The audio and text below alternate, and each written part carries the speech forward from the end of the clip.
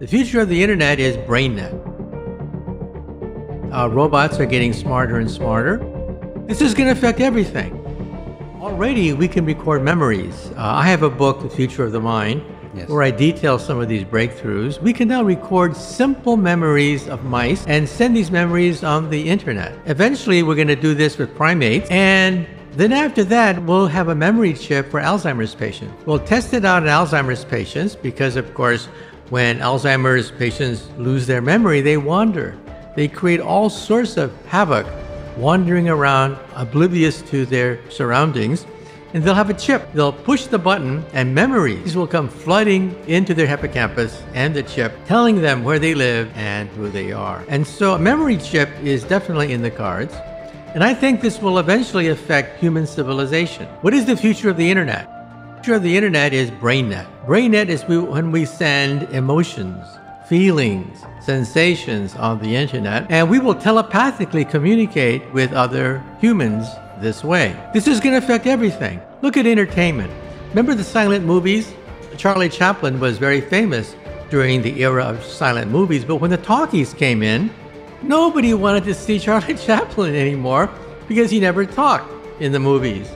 And so a whole generation of actors lost their job, and a new series of actors came in. Next, we're going to have the movies replaced by BrainNet, because in the future, people will say, who wants to see a screen with images? That's it. Sound and image, that's called the movies. Our entertainment industry, this multi-billion-dollar industry, is based on screens with moving images and sound. But what happens when emotions, feelings, sensations, memories can be conveyed on the internet? It's going to change everything. Human relations will change because you'll be able to empathize and feel the suffering of other people. We'll be able to communicate telepathically, and we are eventually going to become part cybernetic and genetically enhanced. Already, robots are getting smarter and smarter. Right now, robots have the intelligence of a cockroach, but in the coming years, our robots will be as smart as a mouse, then maybe as smart as a rabbit. If we're lucky, maybe as smart as a cat or a dog.